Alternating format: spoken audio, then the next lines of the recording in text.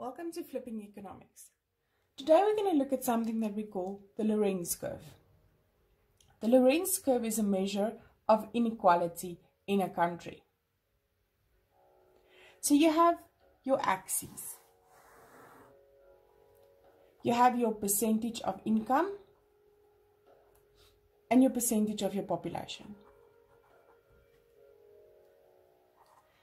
10% of the income, 20% of the income, 30% of the income, and so forth.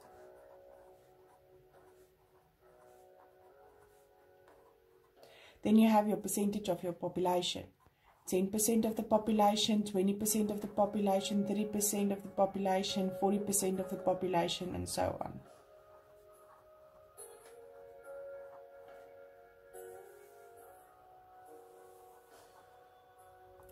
You can draw a line here.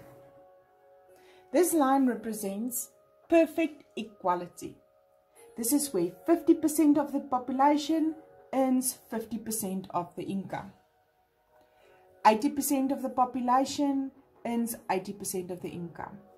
20% of the population earns 20% of the income. This is the ideal. This never happens. You always have a measure of unequal distribution of income. It looks like something like this. For instance, 10% of the population earns about 3% of the income. 60% of the population earns about 40% of the income, where the richest 10% people in this country earns about 90 or 95% of the income.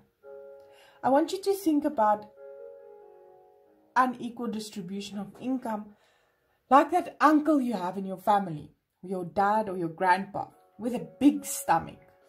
The bigger the stomach, the more unhealthy, the more unequal the distribution of income.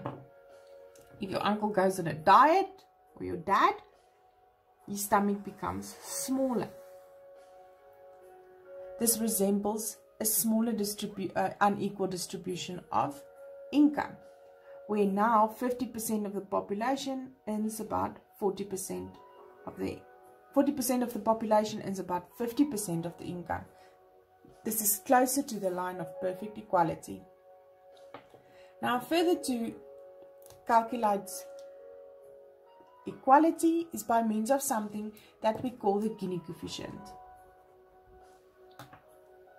If we take this area here, we call it area A, and we take this area here,